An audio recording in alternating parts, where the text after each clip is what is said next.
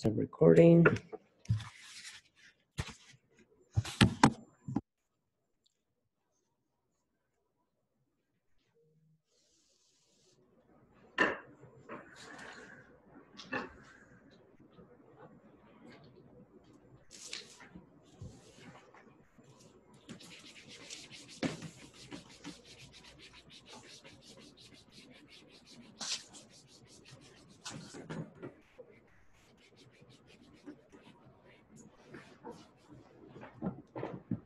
All right, so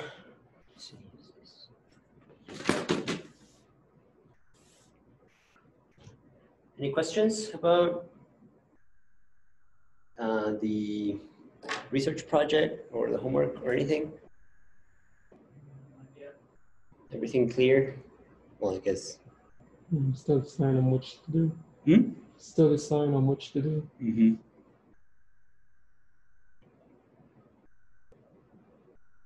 Yeah, so one is about brown dwarfs. So it's about how they are similar and also dissimilar to white dwarfs and how you can study them with polytropes. And then what is the computational assignment? So simulate the light curves. And what is the second paper? The carbon nitrogen oxygen cycle thing. Oh yeah, the CNO cycle, right? Yeah. Mm-hmm. All right, yeah, there's a few options. Okay, so today we're going to look at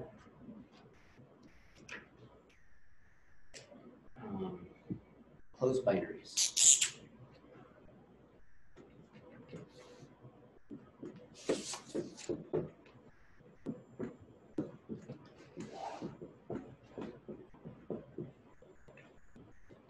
So as the name implies, you have two bodies, two stars typically, and they are pretty close together.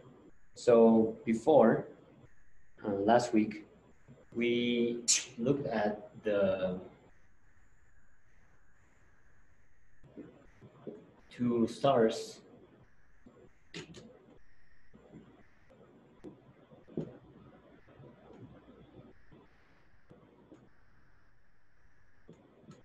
in the case where they are so far apart that you can assume that they're just point masses. There's no interaction. Their structure doesn't matter very much or at all. So now we're gonna look at what are the conditions for which that holds and what happens when that doesn't hold.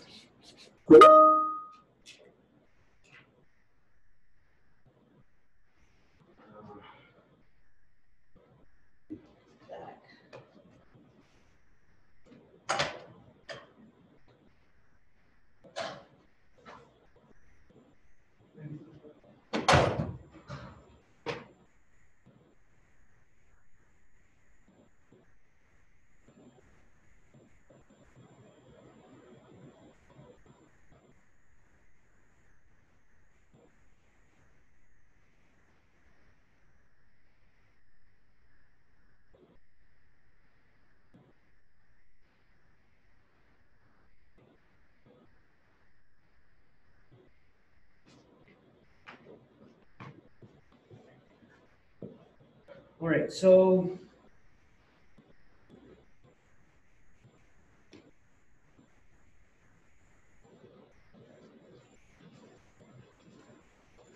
I guess we can use the same. I have been using it.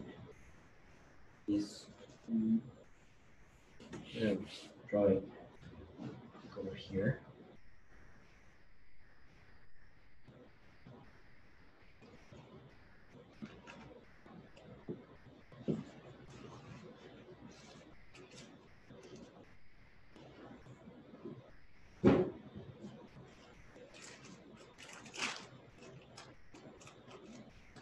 So we have the two masses, the center of mass, and then we have the two stars that have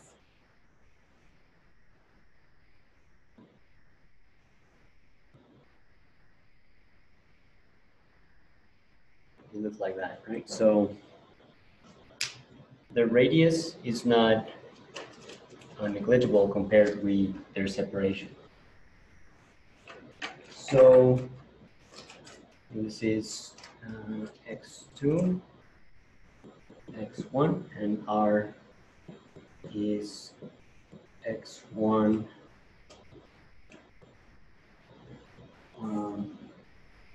x2 minus x1.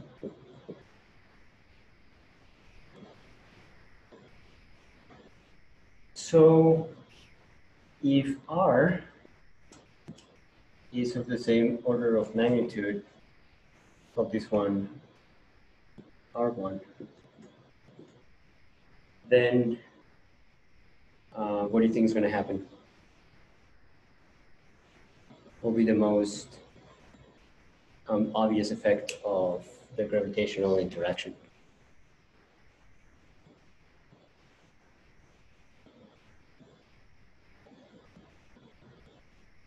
Well, they might start to bulge a little, right, from over here. So it will start to get distorted, and it will look kind of like that.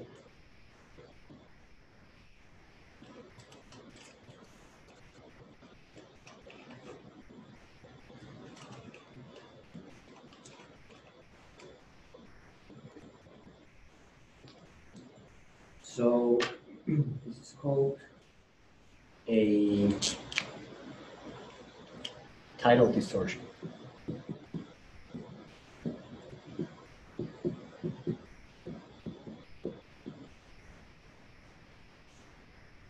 So they are not going to be perfectly spherical anymore.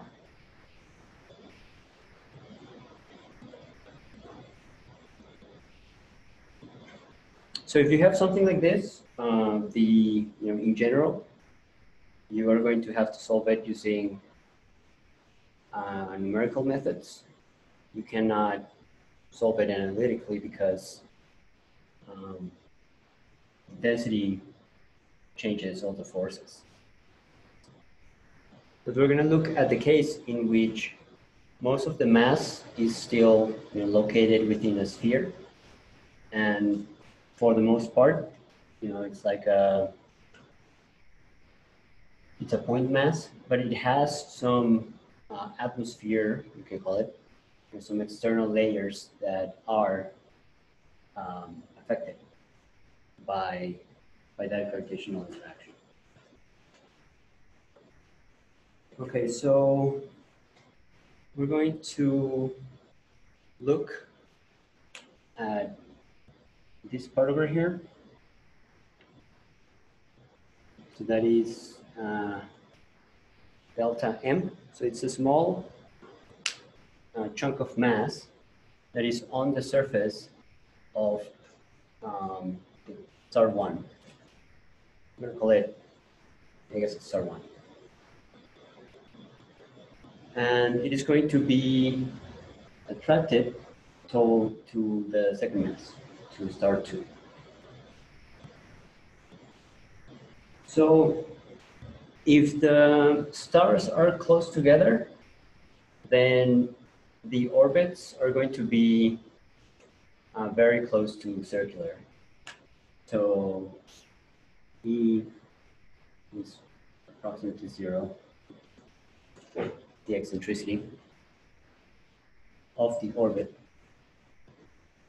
And so we can use the, I guess, the math that we developed last time for Kepler's law. Okay, so if we have this situation, move the delta M over here.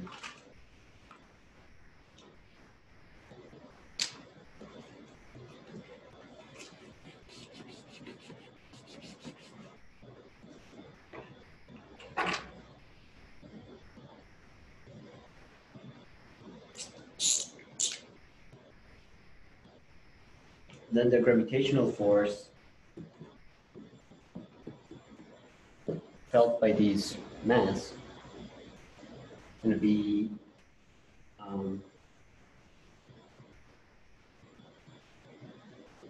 G m1 delta m over r1 squared minus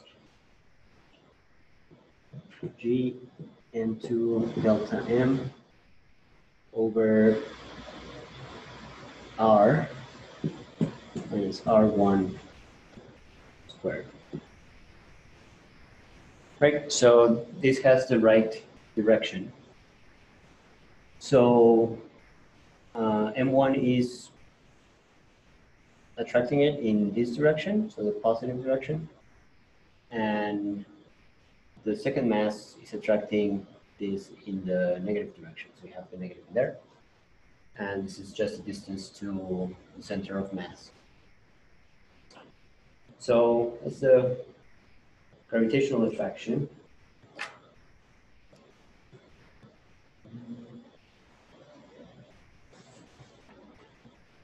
Is there anything else?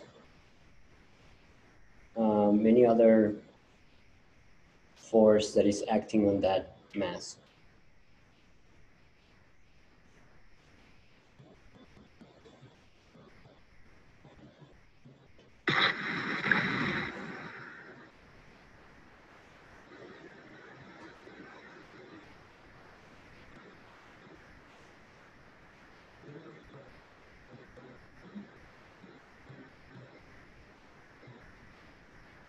Yeah, so how do you call that force? Hmm? Yeah, so it's the centrifugal. So centrifugal is the real force, right? Centrifugal is the inertial force. So if you're in the frame of reference of these two things, then you have to account for it. Yes, so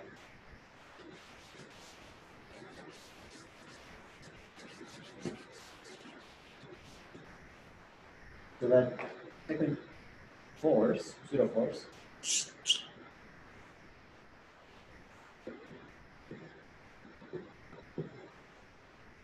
going to be delta m, and then the centrifugal acceleration. So it's going to be omega squared x1 minus r.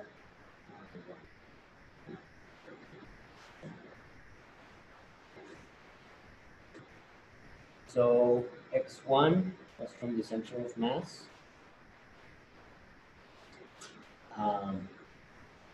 to the center of star 1, and r1 is the radius. So it is this distance.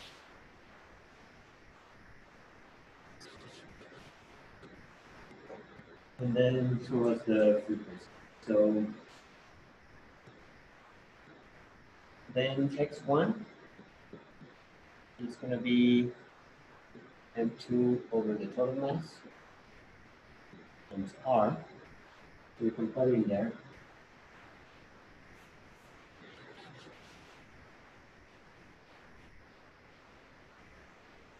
This is going to look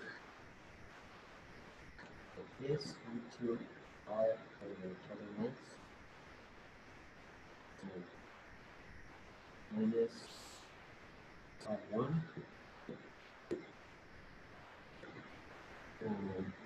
into delta.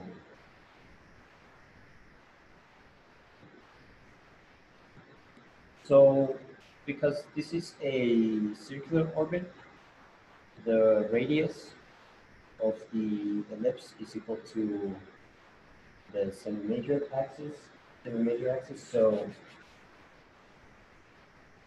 then we can use Kepler's third law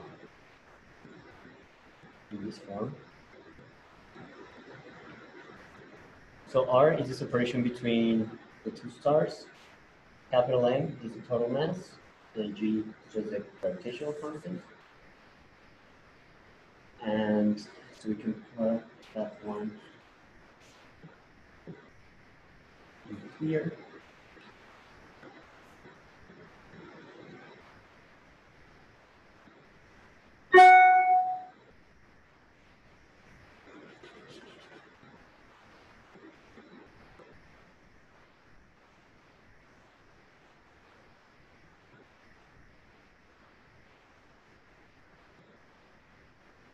So we can do a little bit of algebra. This one is going to be, put the M over here, and then divide the whole thing by M. We can go over to this one.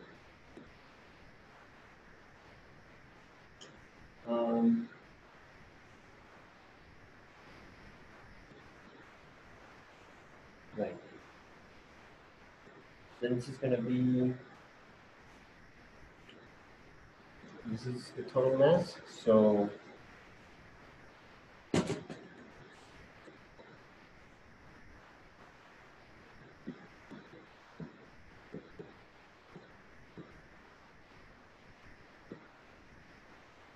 so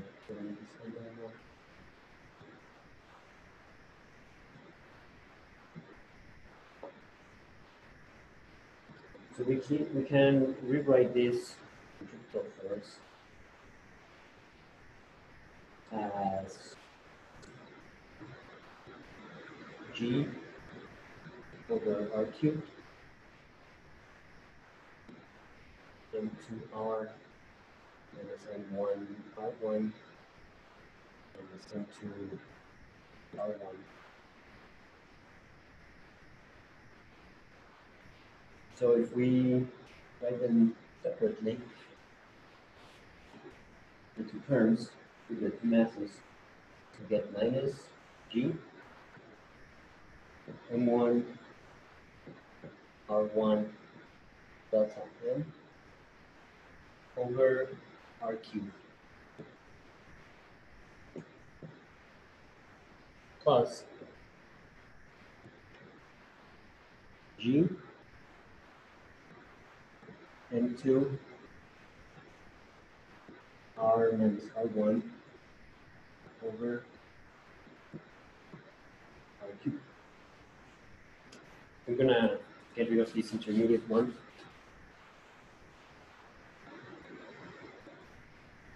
Do they look similar?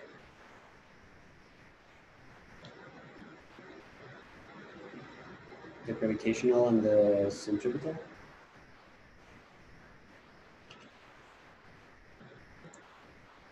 They do.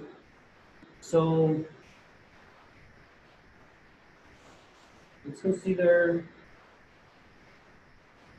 I'm going to write this again, draw this again. We have M2. Yes. Thank you.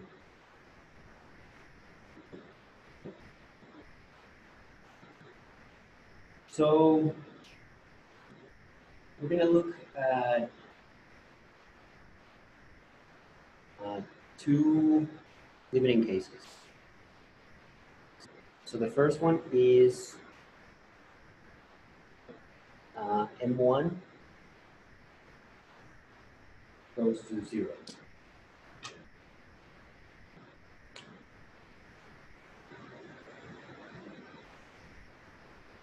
Right? So this is becomes smaller and smaller and smaller.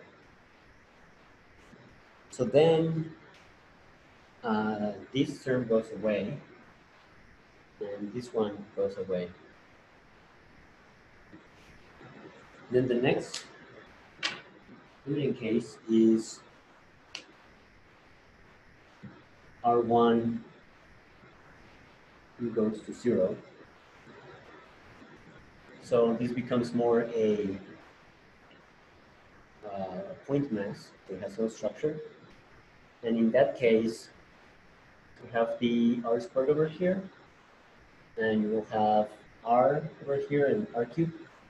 This is an R squared also. And so this is negative, and this is positive. So if these two conditions are true, so the mass 1 goes to 0 and R1 goes to 0, then gravity and centripetal they cancel each other. Does that make sense? So what would be that case? Mass is 0 and R1 is 0.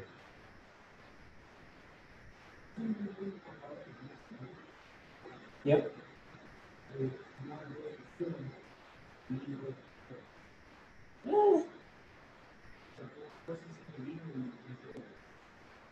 Yeah, so this dm still exists, right? So it's just it's like a test mass. You can think about it that way. You're not giving it a value or anything. You just want to know what happens at that point. So you need to put your test in there.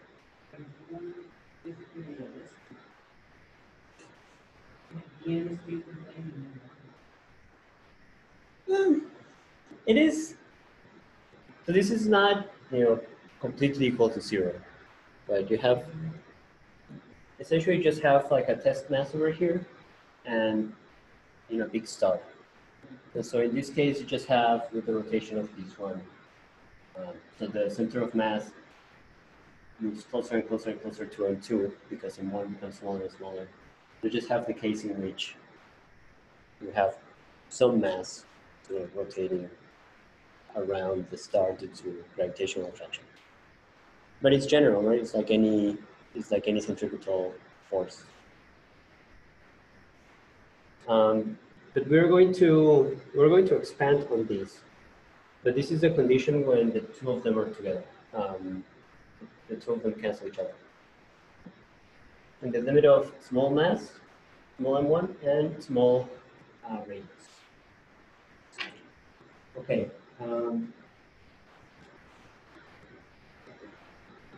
So if m1 goes to 0, but the radius doesn't, I used to have some finite radius. And of course, for that to matter, they will have to be very close together. But if R1 is not 0,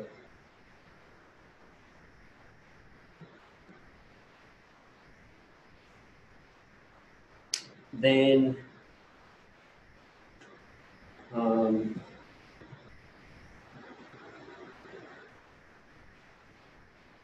these terms in the denominator. So it's going to be smaller, but the radius increases, the R1. This gravitational force goes up. And this one is in the numerator, so it decreases, so the centrifugal force goes down. As the R1 is still small, but increasing.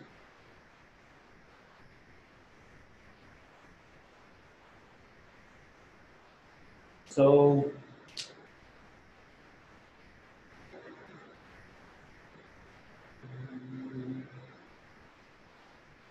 right. So that also makes sense because if R1 is bigger, then it's going to be closer to M2, so gravity should increase, and the distance to the center where it is rotating increases, so this one should decrease as well. Okay, so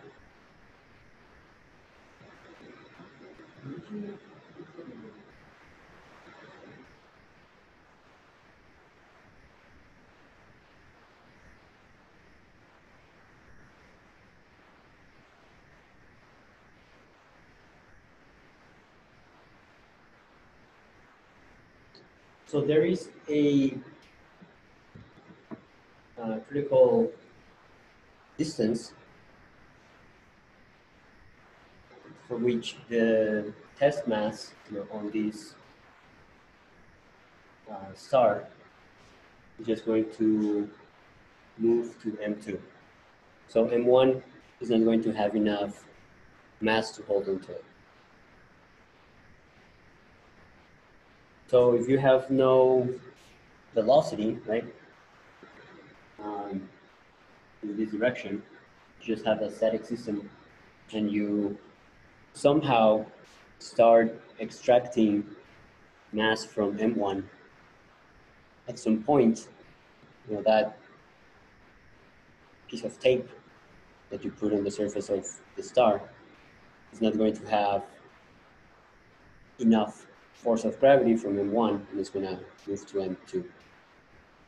Does that make sense?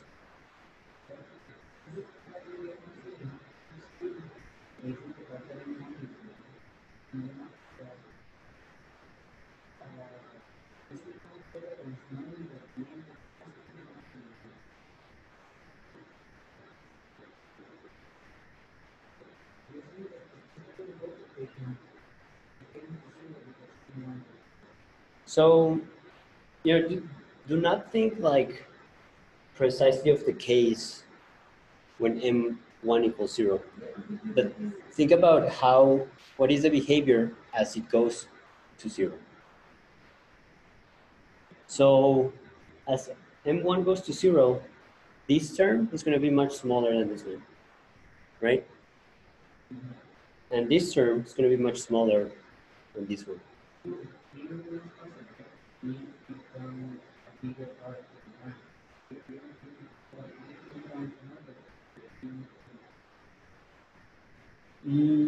No. No, you're just, this is this doesn't happen in real life. This is just a thought experiment.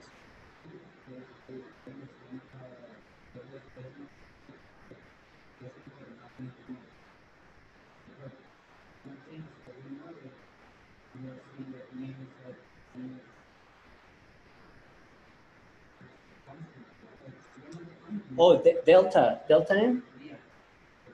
Yeah, I'm not defining it. Yes.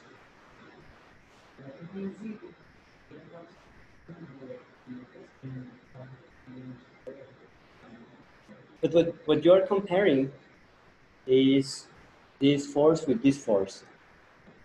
And they both depend linearly on dm, so you can just cancel out the dm. Dm doesn't matter that time.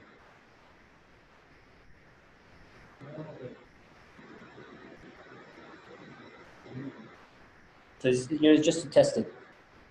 The value, I mean,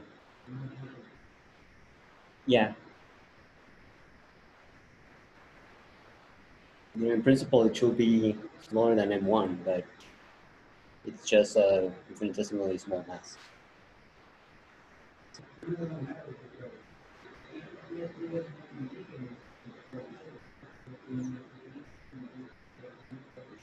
Yeah. So essentially, we're just looking at these two things.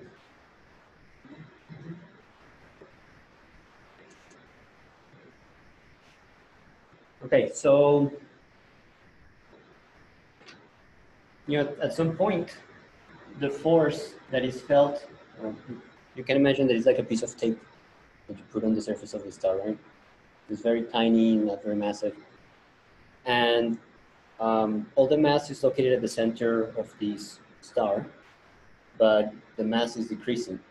So the force that is felt by the piece of tape changes as you decrease the mass. And at some point, the force of gravity due to M2 is going to be greater than to M1, and it's just going to move to M2.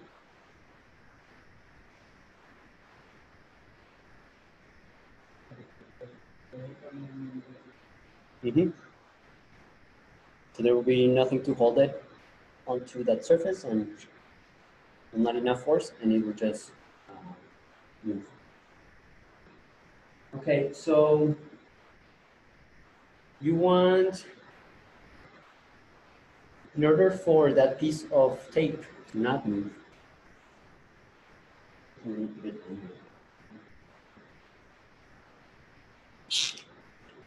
want F of gravity plus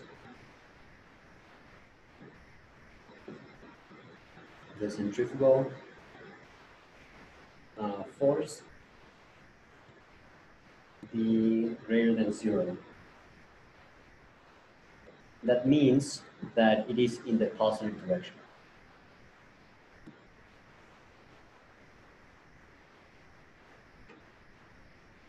All right, so I'm gonna rewrite this equation.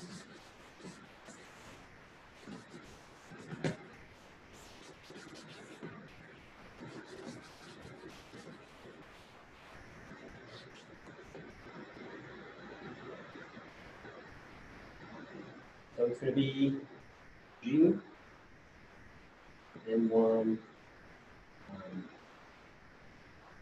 M.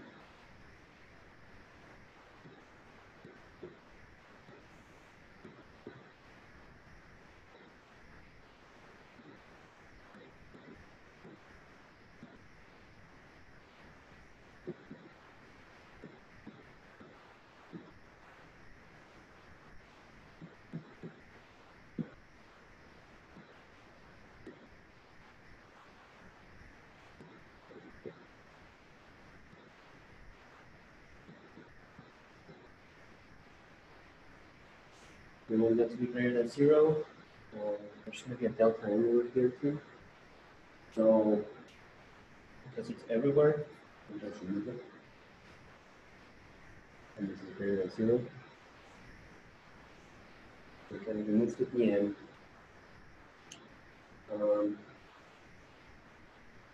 And so we're going to have G and 1 and then R whole squared, G and 2, and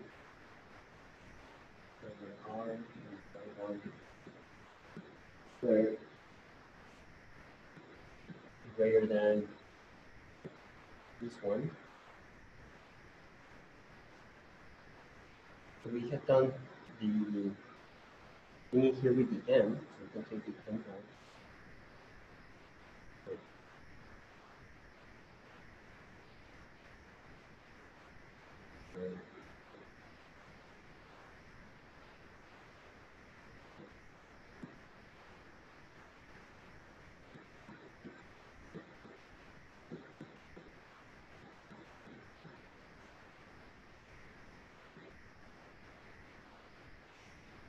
So this one, the omega squared, we can put we can use Kepler's third law. It's going to be mg over r cubed. Now we can get rid of the g's.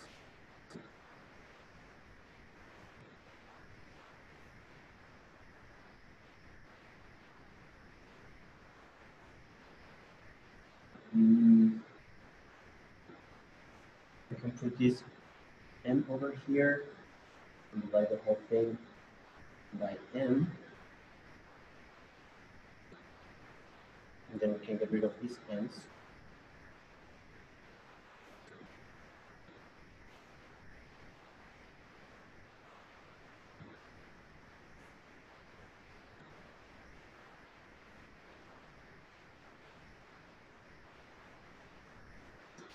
And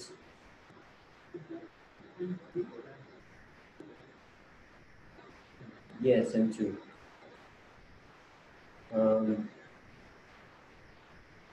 This one was a negative.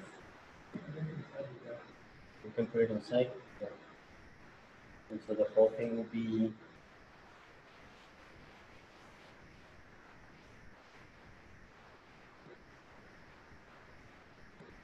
capital M R1 minus M2 R divided by R cubed. So this is the condition tidal distortion or tidal force negligible.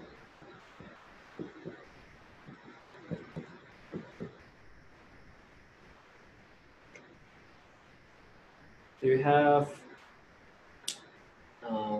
mass 1, mass 2 is the one that arguably is more massive. M1 plus M2, M2, R is the distance between the two bodies, and R1 is the radius. So I plugged in the values for the Earth and the Moon in there. So I use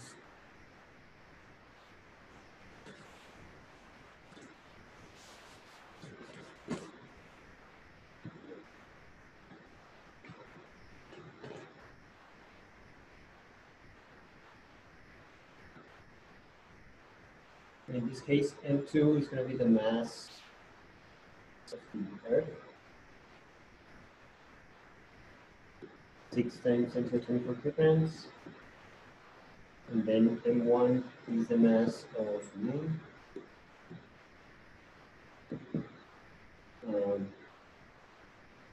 7 times 10 to the 22 kilograms, and R1 will be the radius of the Moon.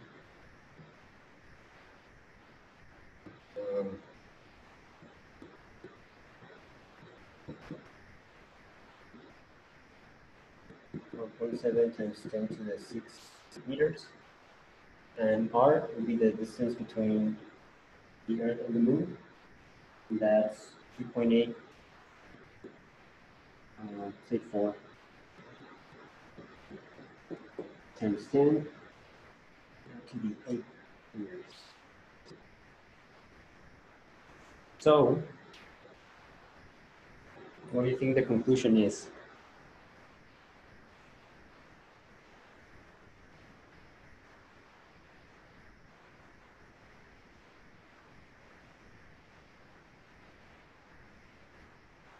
I got on this side 2.5 times 10 to the 10 kilogram per meter squared.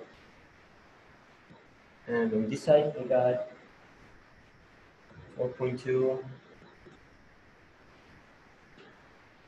times 10 to the 7 kilograms per meter squared.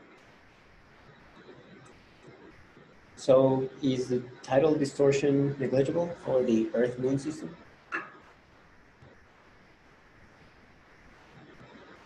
Yeah, 3 orders of magnitude difference. Is it like negligible? I don't want to say in real life, but can we measure the effect of this tidal distortion?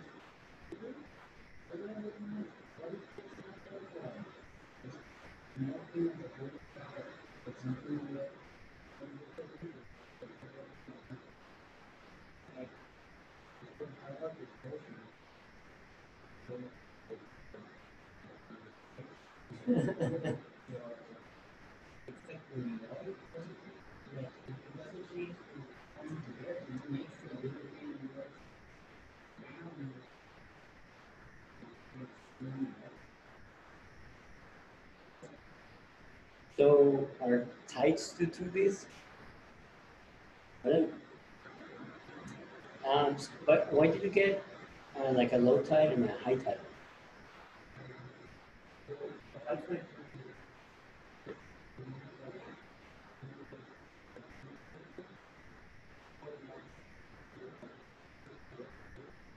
So what happens if, you know,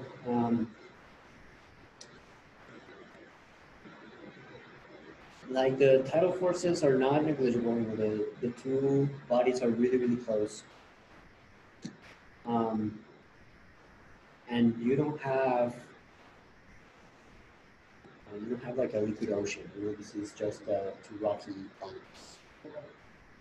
Mm-hmm. What will happen in that case?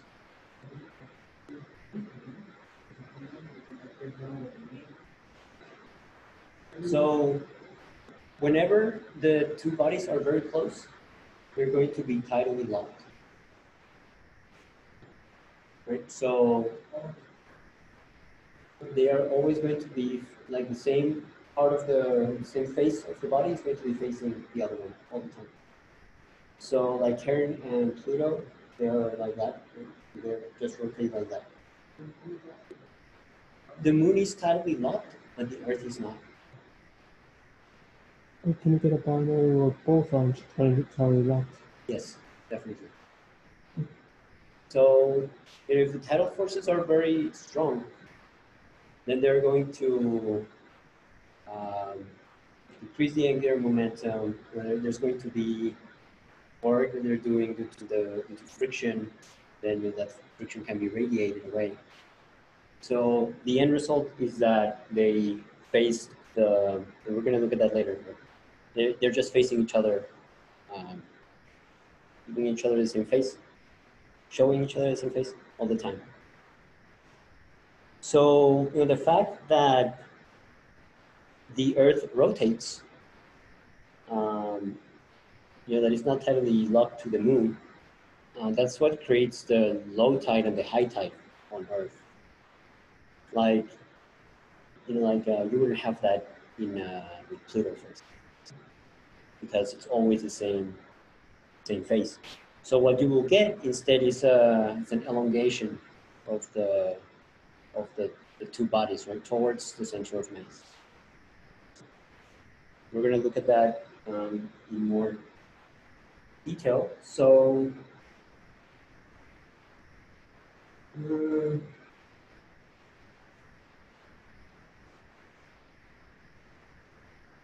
this is for the case in which we're looking at R1 closer to M2.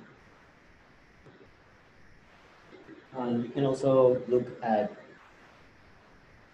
R1 farther away from M2.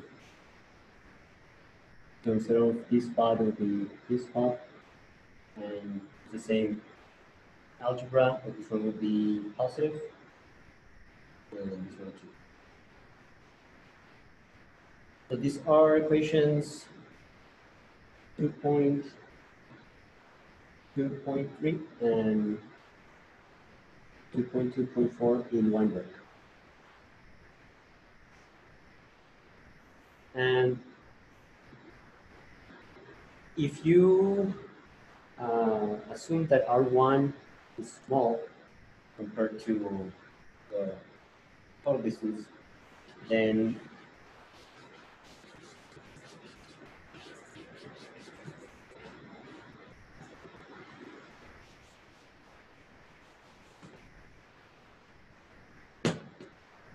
this is like walking backwards.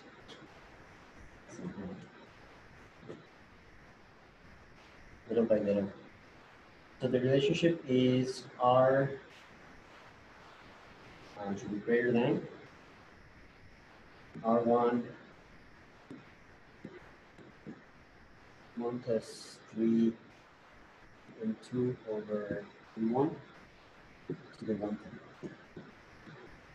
And what Weinberg says is that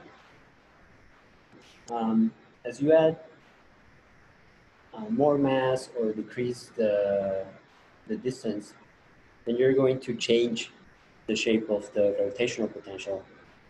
So in order to make sure that this holds, we should make it much larger instead of just larger. And I think this still holds for the case of the Earth and Moon. So this is called the Roche limit.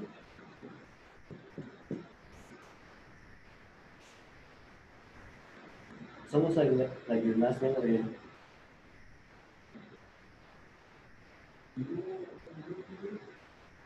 Probably French.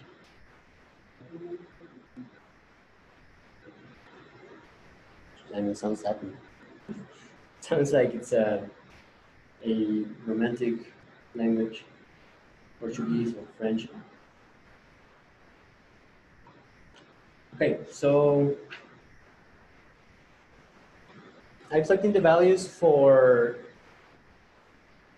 series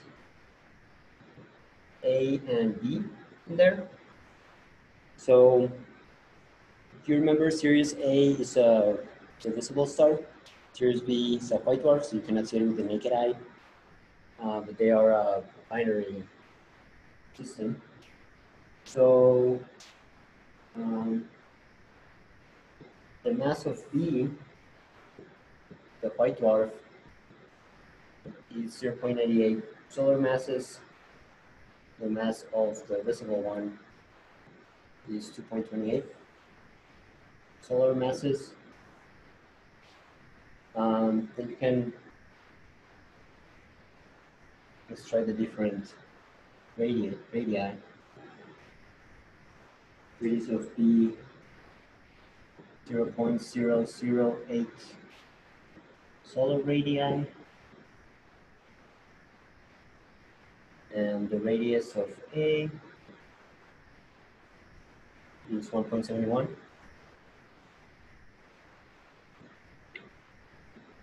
So I ended up with 1.7 times 10 to the 3 solar radii over here. And then here the masses cancel each other out. So we decided was 1.6 times 10 to the negative 2. So you will not expect to see any tidal effects on this system. Question, Dr. Burnett. Yes. Is that Roche limit the same, like meaning the same conditions that we did for the tidal distortion Yes. limit? Yes. Mm-hmm. Okay. So I'm just using the more simplified version. You know, you assume that R1 is small, but it is still the Roche limit. Okay, so the more interesting physics, we get it when this condition is not met. So what will happen? What do you expect will happen in that case?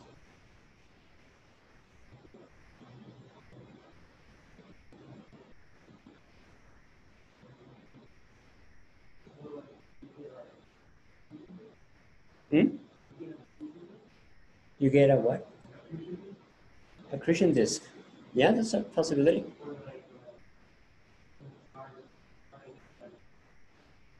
Why will you get an accretion disk?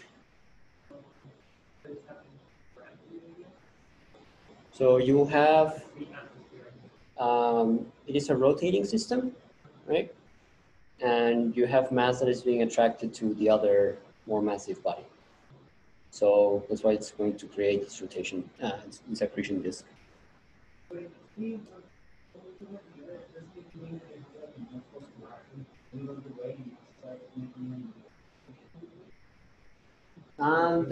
That usually is not going to happen. I mean, it could happen, right? Like if you have the two bodies kind of colliding head on.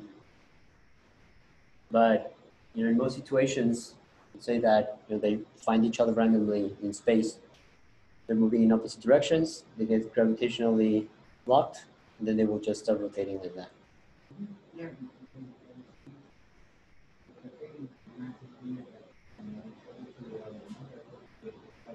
Right.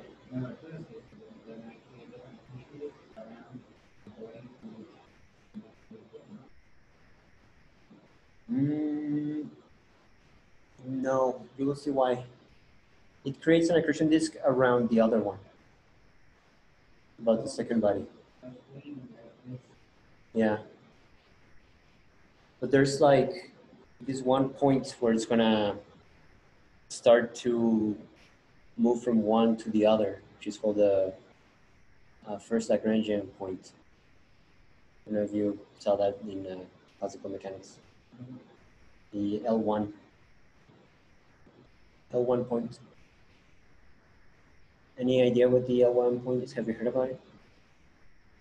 What is it? So it's where the gravitational potential between two bodies is zero. So NASA tends to send stuff to that point, like the L1 between the moon and the Earth, or between the Earth and the sun. And so if you can accommodate your equipment in there, then you can just leave it there. Mm-hmm. Yeah, because there's no force in either direction. Okay, so we're gonna consider this case. You have your rotating system, and this is the plane, and this is not this here. So this vector is n hat. Okay, so it is perpendicular to the plane of the orbit, so the orbital plane. So it's just kind of the direction of the beam. So, and we're going to consider some arbitrary point, x vector.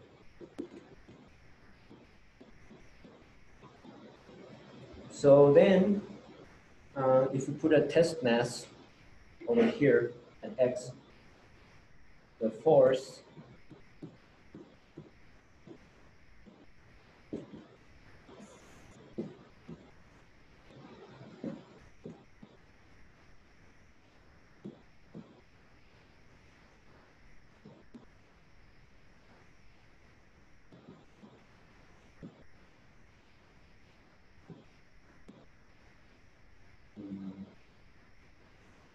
where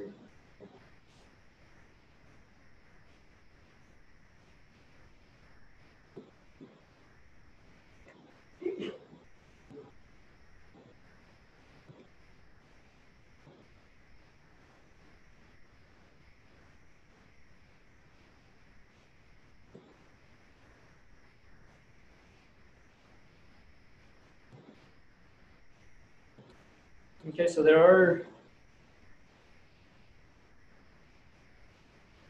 two ends in here. One is a dot product and the other one is not. So what is the value of this term if the angle between n and x is 0? So that means that is 90 degrees. So it means that it's on the plane.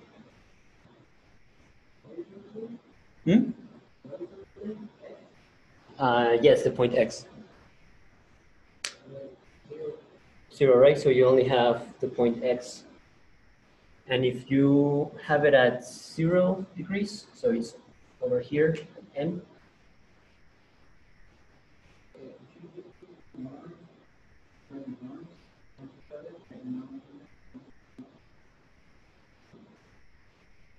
right? So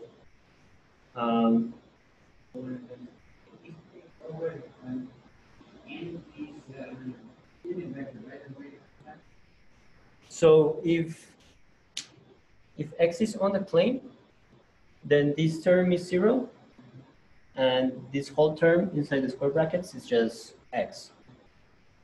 If it's over here, just above, it is on n, then this is equal to minus x, and so this whole thing is 0. The whole thing goes away, which makes sense, right? There's no centrifugal force if you are directly above it.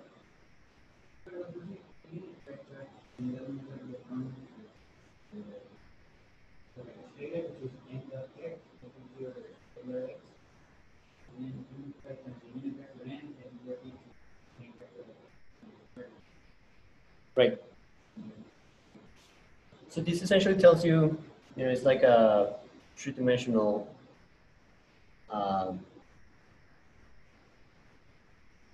it tells you what the centrifugal force is at any point in space. Those are the two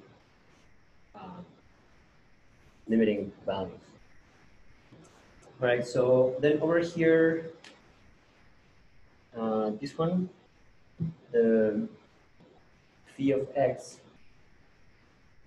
is the gravitational potential, total.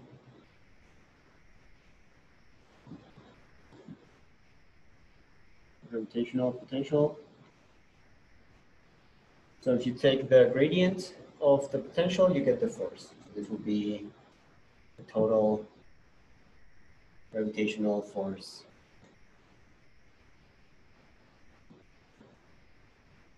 And so remember that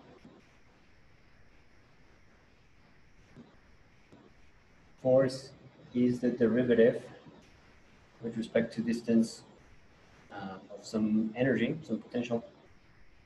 So if you take you do the, well,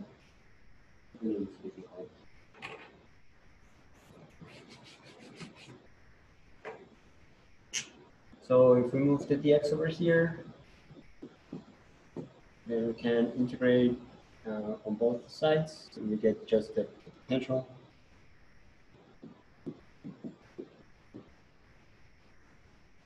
And so we can put together an effective potential that includes this term by putting this in here. So it will be that omega squared integral of this x.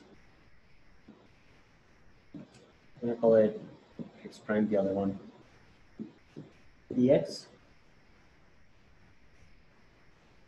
So this is going to be just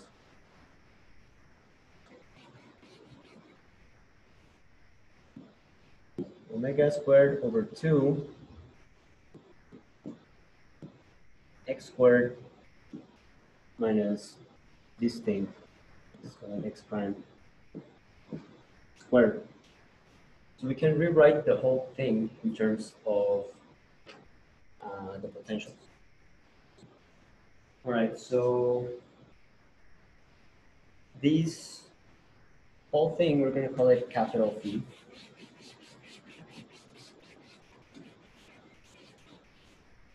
And getting a little crowded.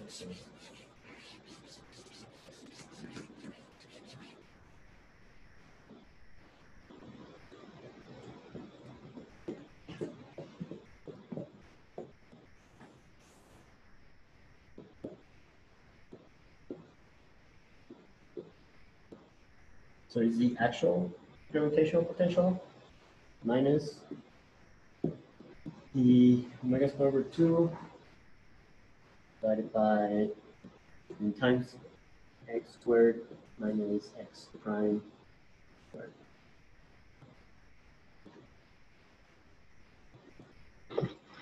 What was x prime again? It's the thing with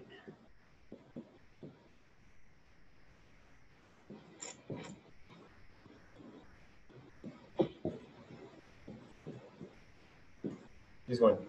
Just the one I write on the in hats. It's like the component to the angle.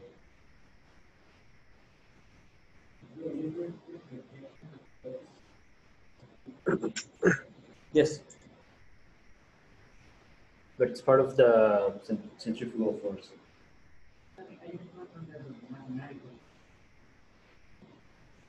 Yep. Okay, so then the force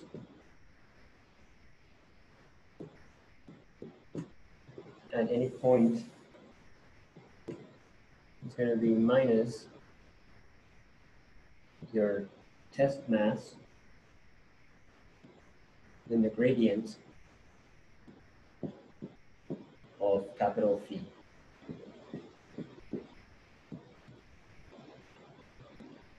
So inside of a star, you have your pressure, and up to the surface of the star, you have gravity, or this force pulling in, and you have the pressure. And the pressure could be from the ideal gas, radiation, or whatever. So you have your hydrostatic equilibrium. But if you look at this other direction, so the tangential direction, what is the force?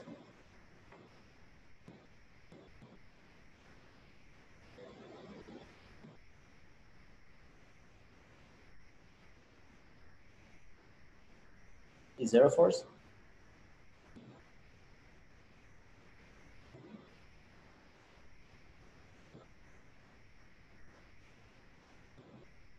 So everything, the forces that we have really looked at are radial, right? In the tangential direction, there's no force. So you can just, push a ball and it will just move around in an orbit around the sphere. It's not going to move closer, well, because there's these forces that cancel each other. So it will just move at a constant velocity. So that means that if the gradient is 0, then the tangential component is constant. So the point here that I want to make is that you can draw constant potential surfaces. Right? So you can draw it in 2 dimensions. Maybe do some animation to see it in 3 dimensions. You can imagine it in 3 dimensions as well. So in general, if you want to solve this equation, you need, again, numerical methods. But you can think of the case in which the tidal effects are generally small, or most of the mass is not subject to the gravitational, to the tidal effects, but only the exterior parts of the star. So you have, so how will you call, a diagram with potential lines that demark equal potential? So let's say that you have your mass over here, call it M1.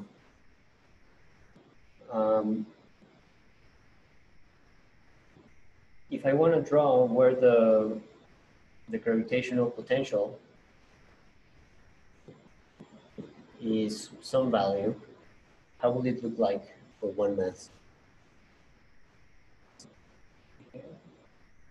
Maybe like that. It's a circle in 2 dimensions, a shell. So why is it a shell? Why is it a sphere?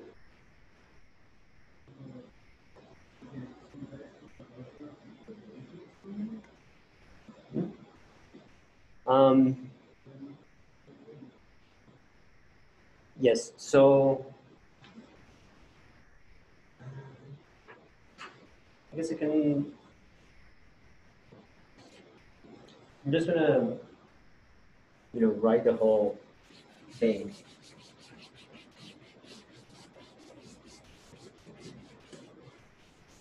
And then we can discuss it.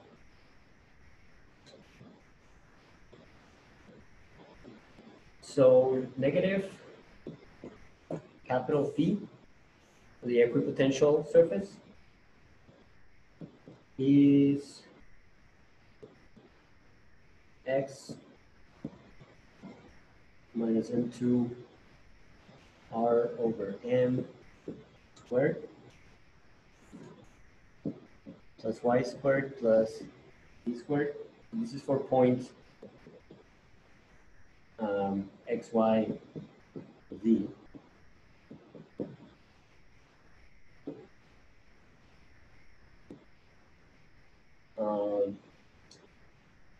X1 is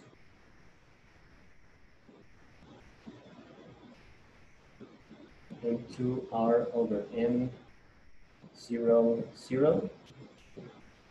And x2 is going to be m1 r over m0, 0.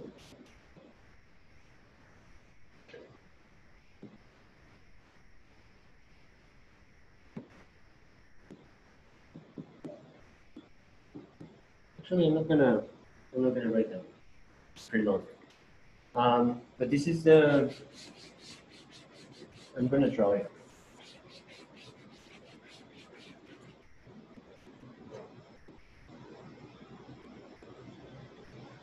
If your mass is kind of far away, not really interacting with the other one, then the gravitational potential is going to look like a shell. So it's going to look just like that. We're going to do it.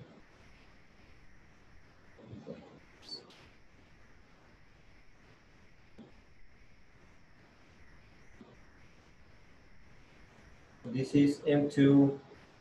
This is M1. So M2 is bigger than M1. Why are these lines, why is this radius larger?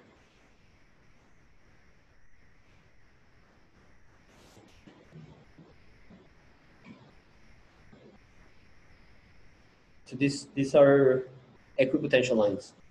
So the gravitational potential is the same, where these are drawn.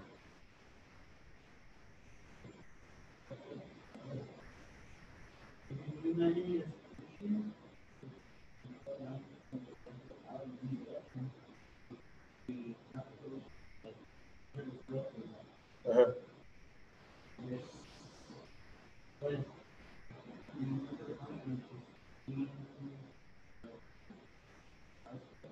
Right, so if you want the same potential for a smaller mass, you have to be closer to that mass. So that's why this one is smaller than this one. So in the case where x, the position, is very close to the mass, then there's not a lot of interaction between them, and they just look like spheres, just like the regular Newtonian gravitation. As you move away, the centrifugal term becomes more important. And so at some point,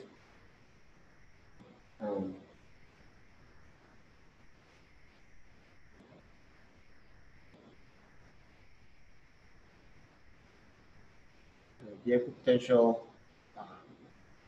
it's okay. No, it's not okay.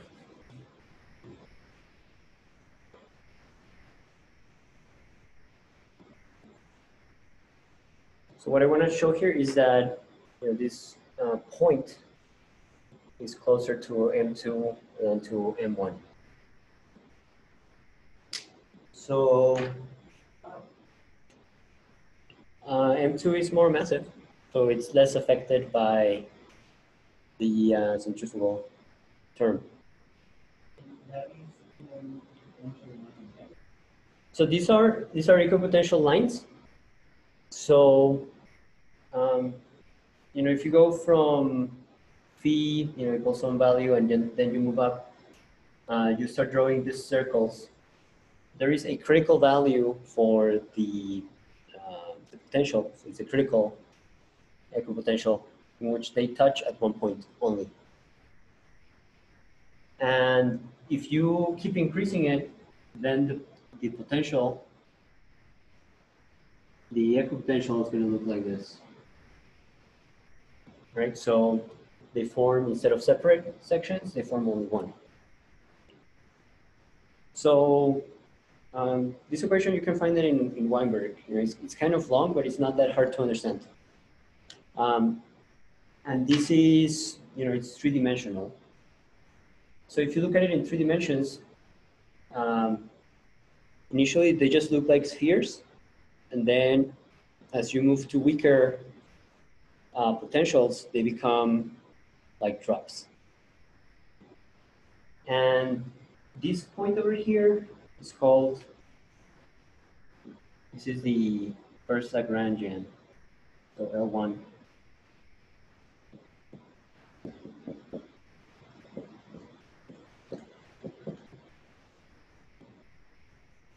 So the potential here is equal, in every direction. So if the force is 0. Why? The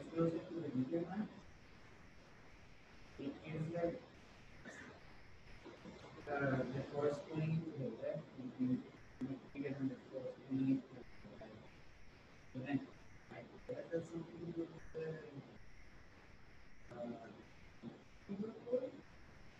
it would have to be because if not,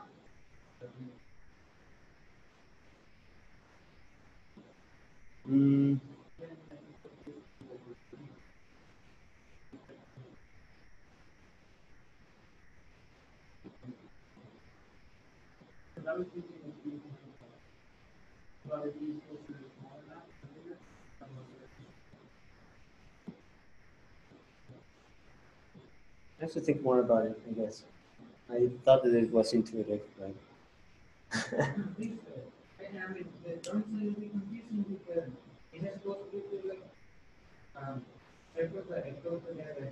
No, I think you're right. I mean, the force is much lower here than here. I think you're right. It has to be closer to M1.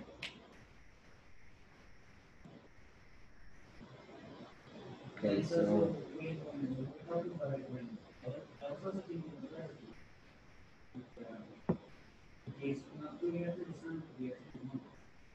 yeah.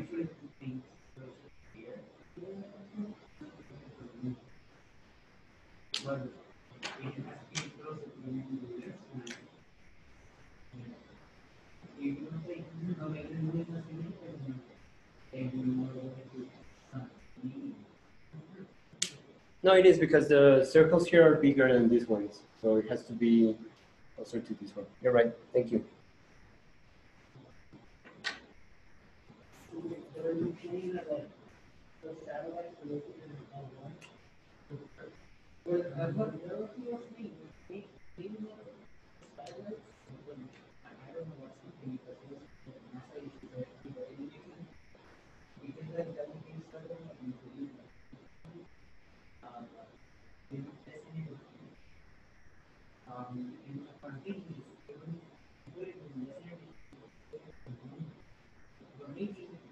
Okay, let's finish this.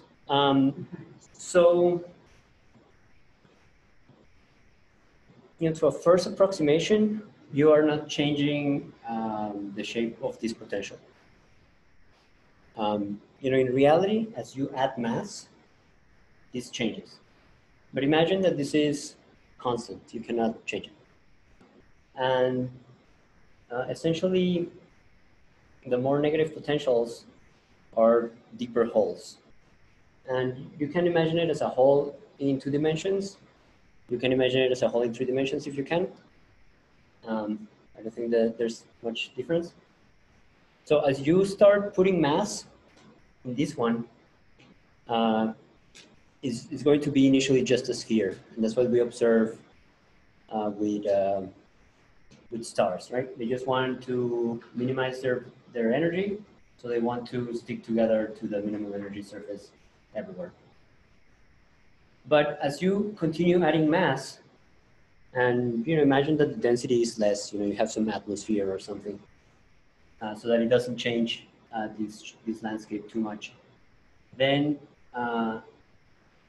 this one, or this one, typically it's going to be the less massive one. The mass is going to accommodate in this shape, and then through this point, it's going to start passing mass to the second one. And it's because the potential here is higher. So it's going to have like one point to which it is donating more mass to the other one. So there are 3 kinds of interacting binaries. So, well, I guess binaries. Detached. Oh, this volume over here is called the Roche lobe. So for the detached binaries, their Roche lobes are not full. So that will be like most binaries that you see, like clips and everything. The semi-detached, one of them is going to be donating mass to the other one. And the third one, not surprisingly, it's a contact binary. So in a contact binary, both of them are going to feel their Roche lobes. And so the one that is more massive, it's gonna move more mass to the less massive ones, but they are actually in contact. So they're in thermodynamic equilibrium and everything. So I've seen a few simulations. I guess it's difficult to see them with a telescope, but it's like you have both of them, and then you have the connection in between, and they're rotating pretty quickly. For the semi-detached, you have several options. Typically what happens is that this less massive one is gonna move out of the main sequence.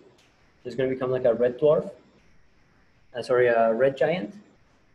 So the mass is not very big, but the volume that it covers increases. And so it will pass this L1, where it's going to feel the Roche lobe, and it's going to start moving mass to the other one. So if both are, I guess, more traditional stars, the binary is called an Algol type. If one of them, so this one, is a white dwarf, then eventually this one is going to donate just enough mass for the white dwarf to become a supernova, to go supernova. And the third one, they're called X-ray binaries. So you can have a neutron star or a black hole in here. And once it passes the L1, it's going to accelerate like crazy, as you might imagine. And it produces X-rays. So pretty much all sources that are not transient, all sources of X-rays that you can observe is matter, something, donating matter to a black hole or a neutron star. So that's what I had for today. Okay, awesome. Questions over here, Teams people?